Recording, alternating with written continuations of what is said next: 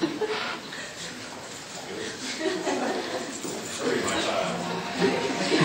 all know that fairy tales don't exist. Stories like Cinderella and Snow White are but children's stories. Yet in our hearts, we long for fairy tale endings. In 2009, our main speaker at Shekinah Camp, Michael Stevens, shared a message about how we are living in the ultimate fairy tale story, with Jesus as our prince and heaven as our kingdom. This play is a childlike portrayal of how much our God loves us. So sit back, relax, and we hope you enjoy the story. Once upon a time, in an enchanted kingdom far, far away, there lived a kind, noble, and suave king. The king had an only son whom he loved very, very much. Very, very much. They loved each other a lot.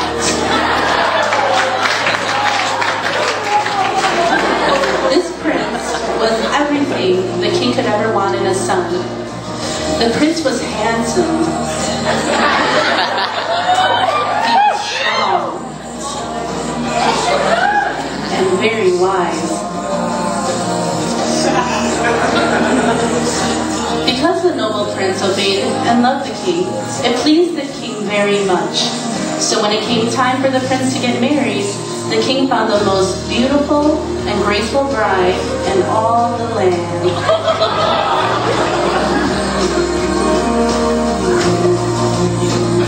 When the prince set his eyes upon her, he knew that he had found his true love.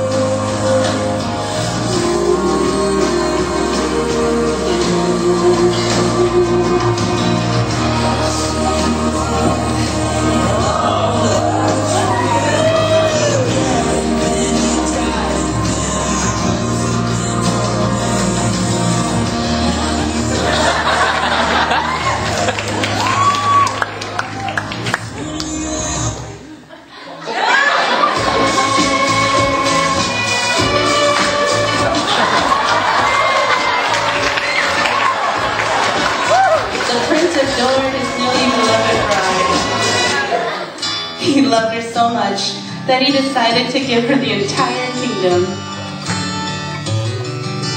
All that he possessed would be hers.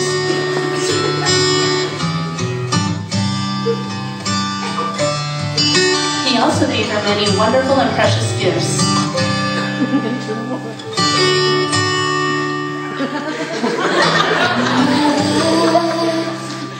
He also gave her many wonderful and precious gifts. The best gift of all was a magical crown. This crown would allow the princess to live forever.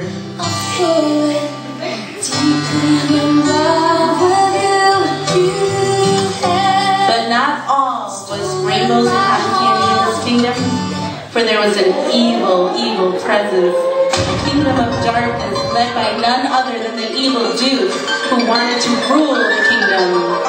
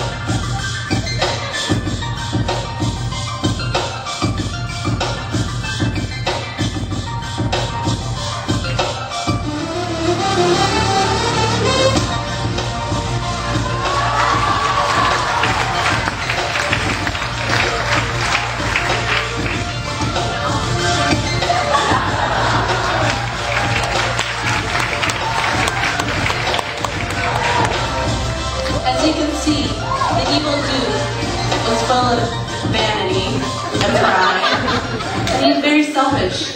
But he especially hated the prince His life goal was to tear down the kingdom and become the most dreadful evil duke ever. He looked for any opportunity to overthrow the prince. One day, the prince and the princess went out for a walk in the garden. As each day passed, they continued to grow in their love for one another.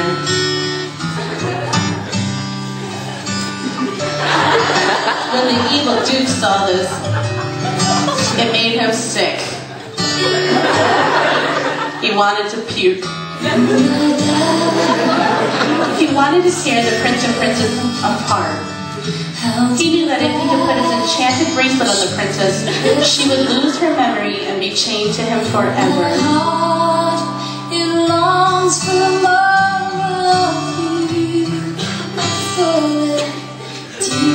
When the evil duke saw his evil chance, he made his evil moves. His plan was to tell the princess that there was much greater things outside this world, and in order to be a part of it, she would have to exchange her crown for his bracelet.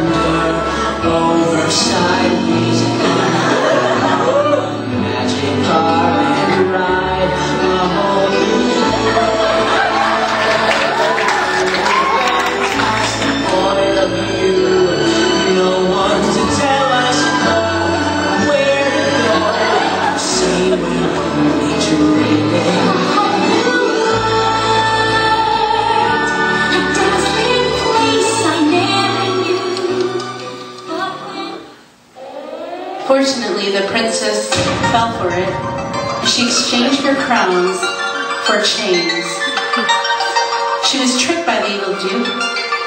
What she didn't know was that the bracelet was none other than chains that would chain her forever. Chains that would make her forget who she was. Then the evil duke turned the princess into a slave. She could not remember anything. Her past life, the prince, or even who she was.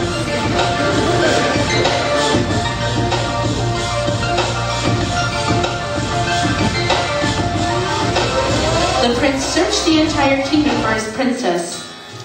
He looked near and far and spent countless days looking for his true love.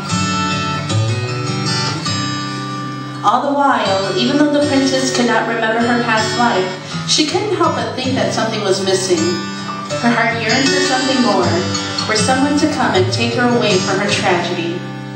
She longed for her true love. One day, the prince found the princess. He was really disheartened to see her as a slave.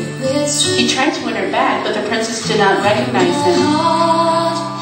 The prince knew that the only way to set the princess free was to exchange his life for hers.